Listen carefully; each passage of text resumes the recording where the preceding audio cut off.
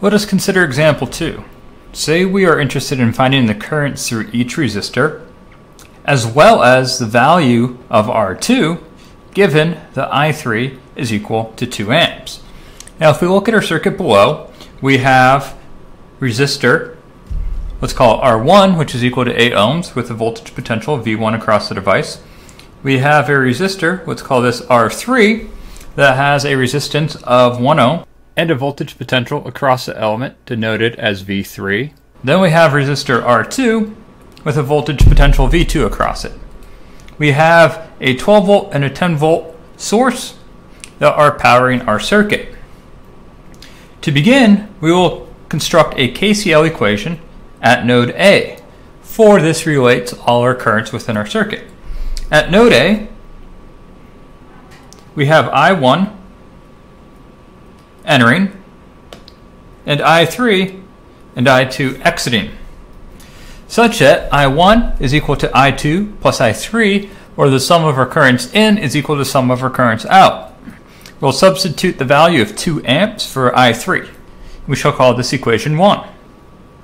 Now we still have to determine I1 and I2. First we will start with I1, and to do such we will apply Ohm's law. Recall Ohm's law states that the voltage potential across a device is equal to current running through it times its resistance. Or we can express I1 as V1, our voltage potential across the resistor, per R1, the resistance of our resistor. We shall call this equation 2. R1 is given as 8 ohms, but we still need to determine V1. How would we do such? The method we just learned about, KVL, provides us a relation for our voltage rises and drops around a loop, such that we can construct a loop, loop 1, around the bottom portion of our circuit. Thus we can sum our voltage rises and drops. Doing such, our KVL equation is as follows. Note we will put our voltage potentials across our resistors consistent with our passive sign convention.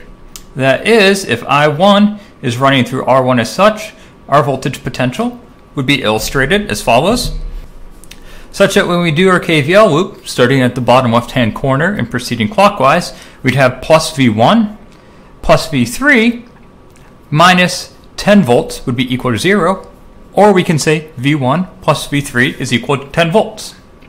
We shall call this equation 3.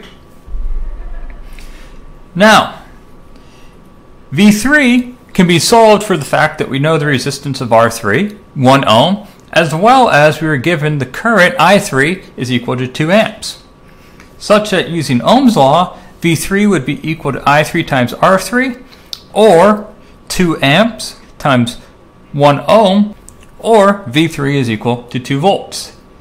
Now we can substitute this result back into equation 3, such that V1 plus 2 volts would be equal to 10 volts, or V1 is equal to 8 volts.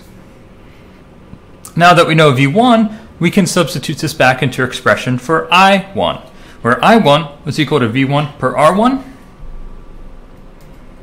such that I1 is equal to 8 volts per 8 ohms, or 1 amp.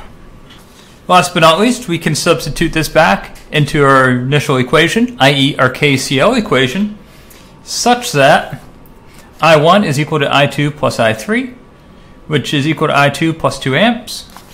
For this to be satisfied, I2 has to be equal to minus 1 amp. Next, we can use Ohm's law to solve for R2. Note that I2 is running through R2. To solve for V2, all we have to do is apply KVL around our top loop. That is, we'd have minus V3 plus V2 plus 12 volts is equal to 0. Or we could say V2 is equal to V3 minus 12 volts. We know V3 to be equal to 2 volts. Thus, V2 is equal to the quantity 2 minus 12 volts, or V2 is equal to minus 10 volts. And our current running through is minus 1 amps. Thus, R2 is equal to 10 ohms.